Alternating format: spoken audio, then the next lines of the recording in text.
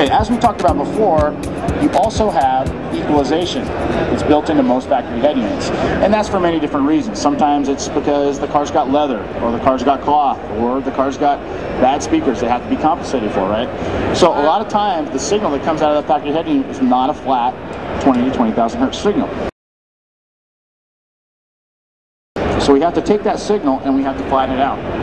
So what this product does, it looks at that signal, looks at the entire frequency range, and it says, okay, I've got a bass bump here, I've got a dip here in the mid-range, and I've got, you know, my highs are kind of falling off, or whatever it is, whatever it's doing. It goes in and it applies correction points along the entire signal chain, and then it flattens that signal out. So now we have a flat signal that goes in. So we start with a flat signal, and then we can modify that signal from there.